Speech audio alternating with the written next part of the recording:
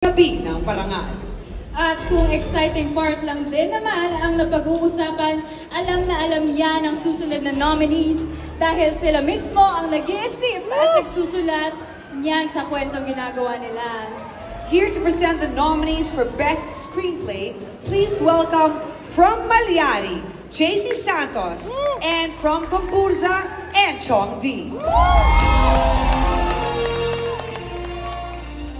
These are the nominees for Best Screenplay. Gomburza, Rodolfo Vera and Pepe Diokno. Firefly, Angeli Atienza. Campon, Dodo Dayao. Becky and Badet, June Robles Lana. Malyari, Enrico C. Santos. When I Met You in Tokyo, Suzette Doctolero.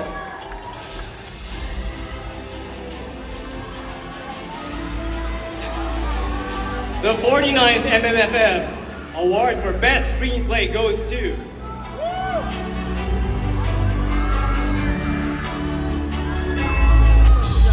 Angeli Atienza, Firefly.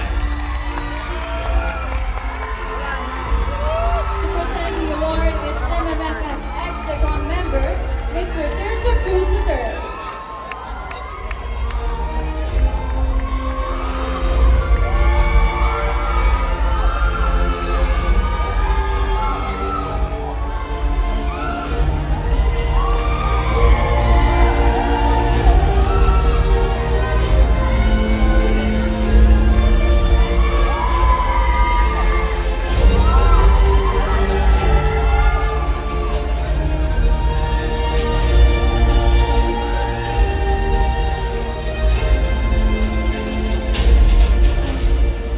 Para po akong si Tonton sa pelikula namin. Hindi po ako makapaniwala na nangyari sa akin ito.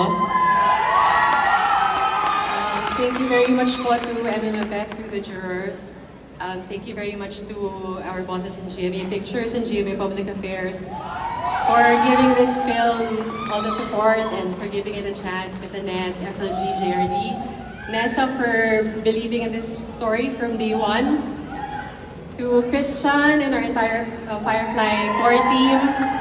Walang Firefly kung wala kayo.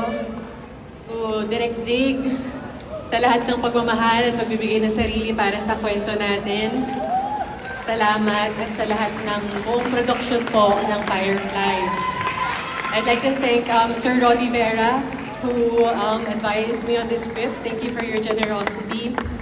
To our brilliant cast for bringing the characters to life. To my family, your love makes me brave. To my dad, who's no longer with me, I carry you wherever I am. To my mom, you are the bravest woman I know. To my husband for being my light, and to my son, you are my Firefly, and this is for you.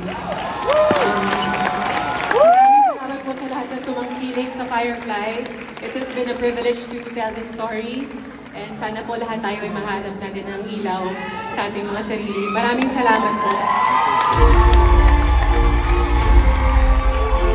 Oras na para kilalanin ang mga leader sa likod ng camera.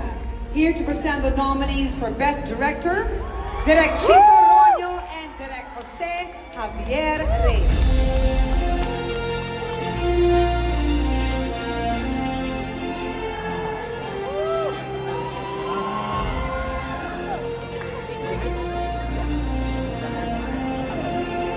Okay, the nominees are for Best Director. Gomburza, Pepe Diokno. Firefly, Zig Dura. Becky and Badet, June Robles Lana. Malyari, Derek Caprico. Rewind, May Cruz Albian. When I Met You in Tokyo, Conrado Rado Peru, Romel Penesa, and Christopher De Leon. Okay. Sabay na natin basahin. And the winner is Pepe,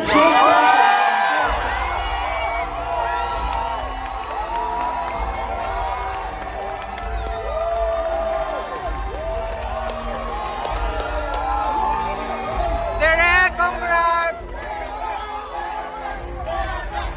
Sandy Award is MMF Excom member, Mr. Tirso Cruz III.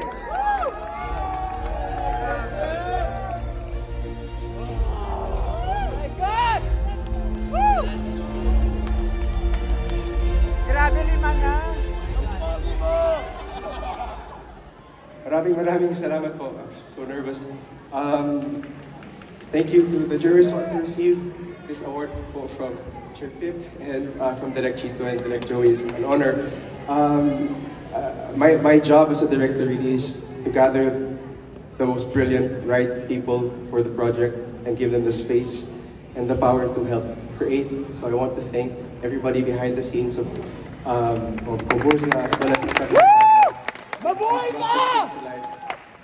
We were all united by this love of a story about our country, and that brought us to the finish line. So thank you so much to all of you, Marlon and your team, Erickson and your team, the whole post team, everybody for pre-production and post, and of course to Jescom. Thank you for thinking of this project, to Mmff for supporting CMB as well. And thank you so much to everybody in the Metro Manila Festival. All the films are amazing this year, and it's so nice to see people back in the cinemas. So I hope that this is a start of a good trend for Philippine cinema in general. May Philippine cinema live, and may our country live. Mabuhay po ang pelikulang Pilipino at mabuhay po ang Pilipinas. Salamat po. Mabuhay ka, Direk Pepe Diokno. Sino naman kaya ang mag-uwi ng Best Supporting Actor and Actress Awards? Malalaman natin yan sa pagbabalik ng 49th Metro Manila Film Festival's Gabi ng Parangal. Babawi ang lungkot, magdadala ng aral, magbibigay kaalaman, mag-aangat sa buhay. May kalidad na pelikula, angkop sa panahon, sa Metro.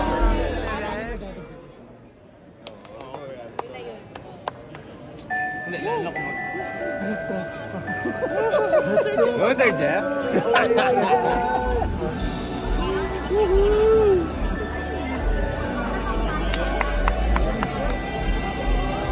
Akot Award! Papailan ka talaga ngayon, Pepe.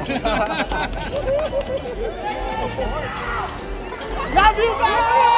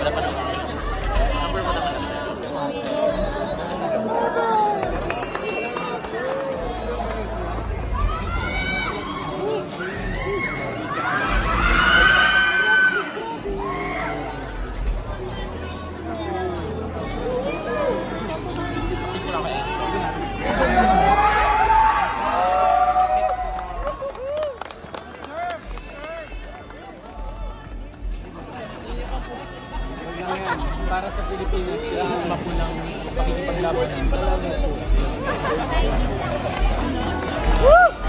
Yes, Beb!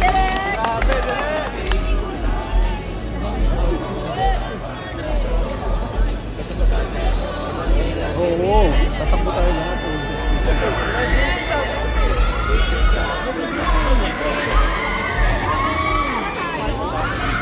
Tama tayo.